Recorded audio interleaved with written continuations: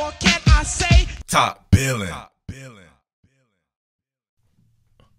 All my Eagles brethren, fly, Eagles, fly.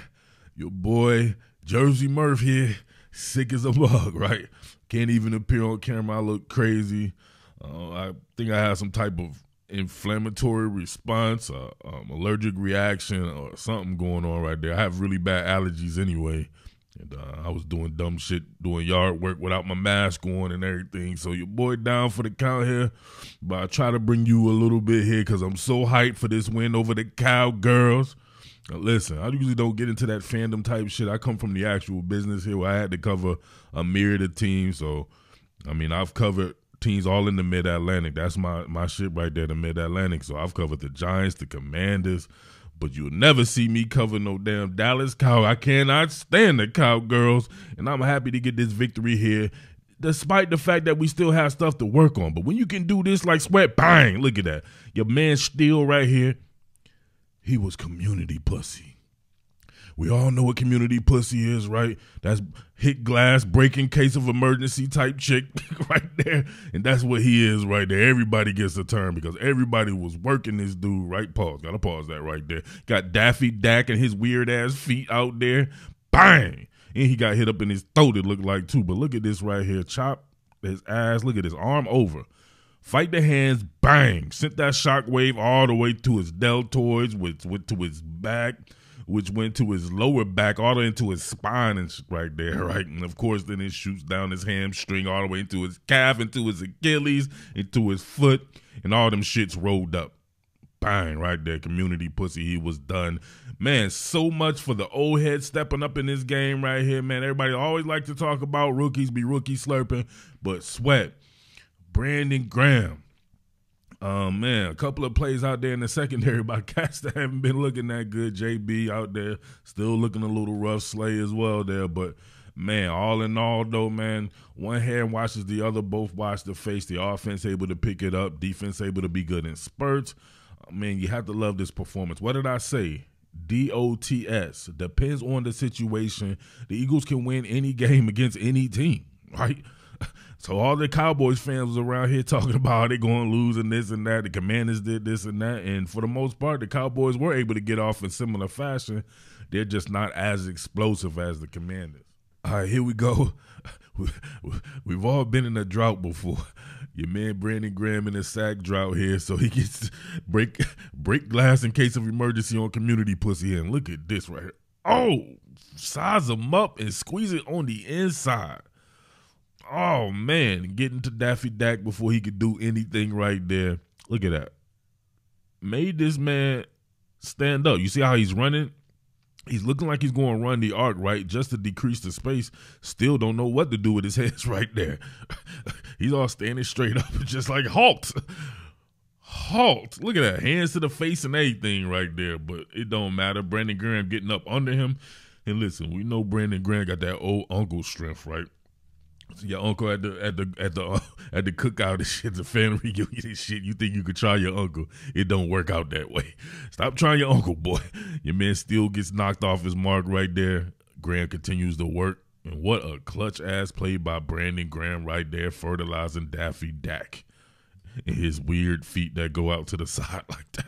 What's wrong with that boy feet? And why he think he Jalen Hurts so much? He be wearing Jalen Hurts shoes and trying to do the brotherly shove and shit. You notice they didn't do the brotherly shove this game, I don't believe, right? They kind of shied away from it. They've been copying Philly all year. You know me, I don't like the Cowgirls, but man, I love me some CD Lamb college. I don't know if you guys were around here on the channel. I covered Oklahoma when Jalen Hurts was there, and I was making them Jumpman Lamb shirts and hoodies and shit was selling like hotcakes. So me and CD Lamb got a connection right there. He put some money in your boy pocket.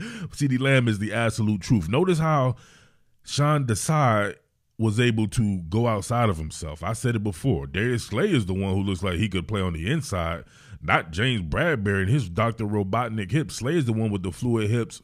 If you can play man-to-man on the inside, man on skill, it would be with Slay.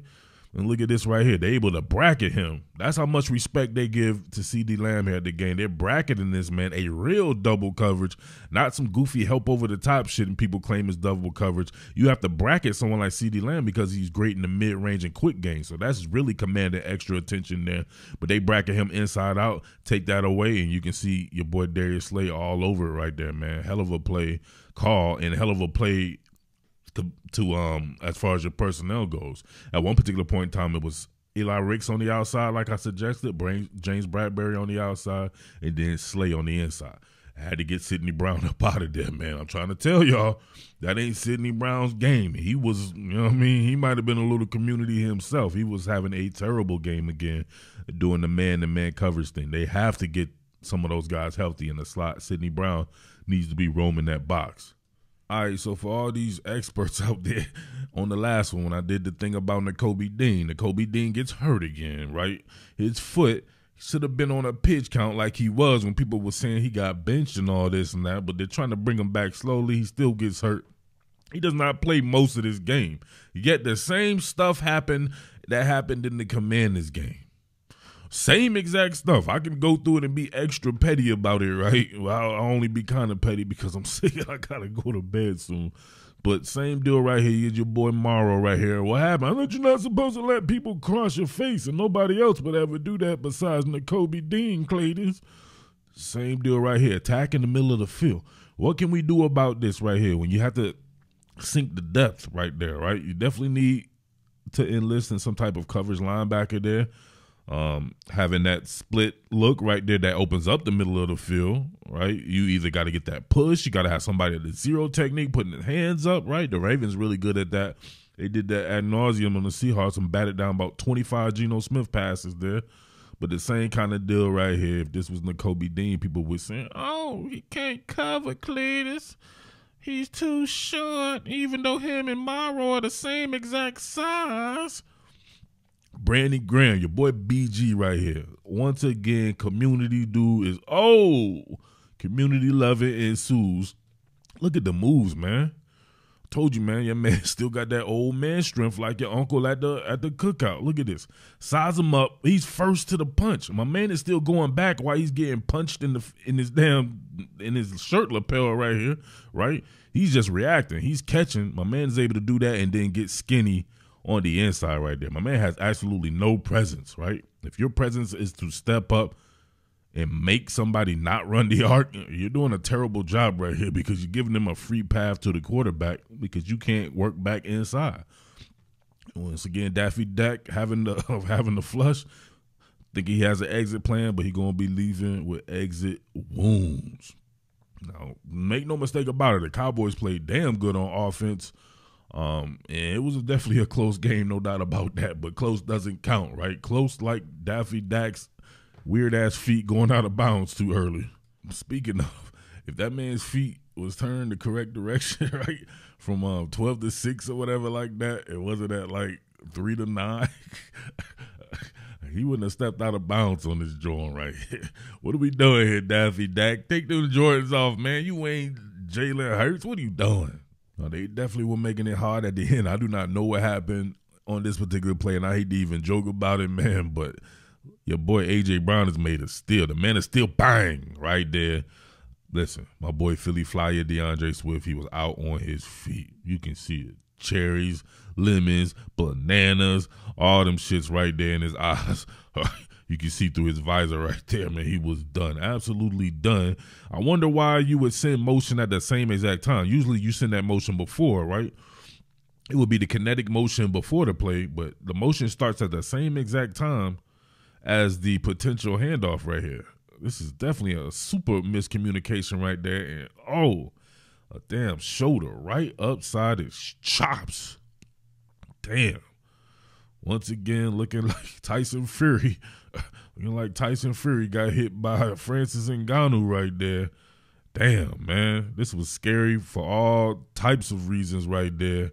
They end up recovering the ball and all that. But, man, I definitely need to know what went wrong on that play. I got to hear somebody hear about it in a press conference, something like that. If the motion was sent too early or if there wasn't supposed to be motion on this particular play. It looks like it's going to be one of those cross-formation blocks where you where you peel the end man on the end man on the line of scrimmage, and then use AJ for that one, right? Or possibly to get wide, maybe have an option off of that to hit him in the flats. But man, that was some real bad timing right there. My boy Philly Flyer paid for it. I love that play earlier because it forced the ball somewhere else, right? And I was scared as hell when I saw JB here in man coverage having to open up his hips. But this particular route worked in his favor right there. He's able to get, look at that. He's able to ball get down right here, come up out of that transition, right? Mirror the feet right here. Now, don't pay attention to what his hands is doing right there, but he's right up in the hip pocket right here. And Dak has to throw an errant pass, and JB is right there. Bang, my man splatter whacked himself and everything. That shit was hype, man. Come on, man. Look, man, I got to get up out of here, man.